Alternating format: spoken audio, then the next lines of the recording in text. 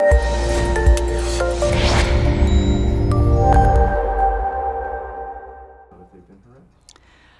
a parent can help a child who's being harassed by, first of all, being aware of what's going on. And with young children, often you just need to really observe their behavior. Are they more isolative? Are they more tearful? Are they clearly upset? And start that dialogue and communication by asking what's going on. Also just being aware of what they're doing, and we have a computer right in the middle of the family room. Often stop and check and see who's on and who they're talking to.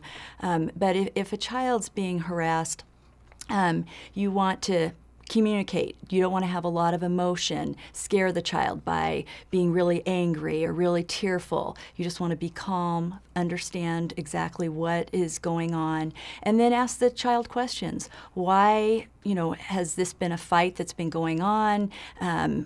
Why do you think this person did this? Have you said anything back? And just kind of get the child's ideas of what is going on. Also, ask them what they think that should be done. If it's their idea, they're much more likely to follow through. So, elicit their ideas and their problem-solving skills.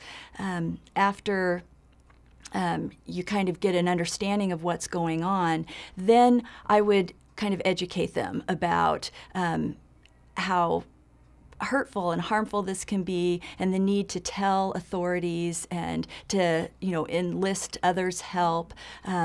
Ask them if they have seen this happen to other kids and what happens. So mostly you want to communicate, talk to them, find out what they're thinking, how they're feeling about it, and help them develop a strategy to deal with it.